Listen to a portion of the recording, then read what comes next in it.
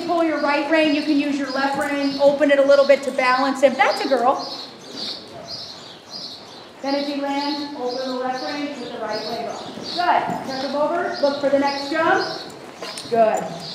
Good. And right a little more forward coming in, Chelsea, okay? So remember, once you're heading to the fence, come forward just a little to be more ready for it. Yep, a little forward here.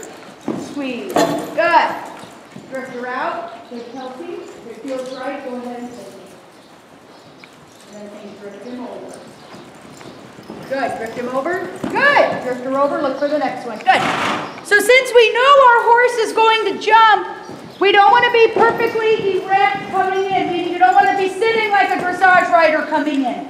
You need to ride with your shoulders just a hair forward so you're ready to follow your horse's movement over the jump. Good. So that doesn't mean we're jumping for them. Good. It just means we're ready so when they take off, our upper body's not struggling to catch up to that left leg. It's okay, start it over. So that way back there, it got bad, you should have circled. That's okay. Circle her here. Circle her here. Just get everything steady. Good. That's it. Restabilize. Once they get a little wild, just restabilize. Good.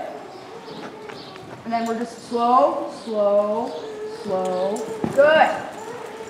That's it. Nice, you guys. So we want them to be excited and think this is fun, but they also have to wait for us. Good.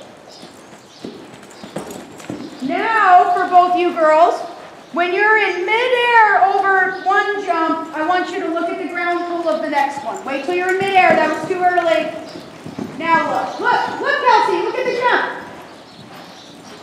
Even if you're going to circle, look at that blue pole like you're going to... Now look.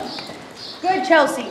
So when you're in midair, so after their front feet take off the ground and they're half over, look to the next ground pole. Look. Good. Keep your eye on it. Even if you don't go there, look anyway. Look. Keep looking at it though. Good. And that was a little early. So you still have to put your inside leg on to drift them over. And you got to use your outside rein to push them. So you have to look. Keep looking. Don't look ahead. You know where Maddie is. Keep your eye on it. Keep your eye on it. Circle to the front. As soon as you can, look at it again. That's it. Keep your eye on it.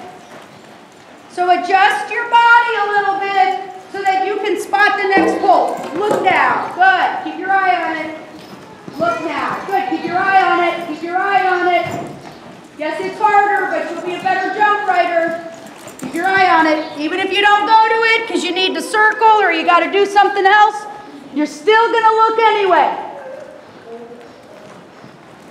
Good. Keep your eye on it. Keep your eye on it. Because guess what? We have peripheral vision. So you can, it's okay, both of you circle. So we can still see other riders riding around us and other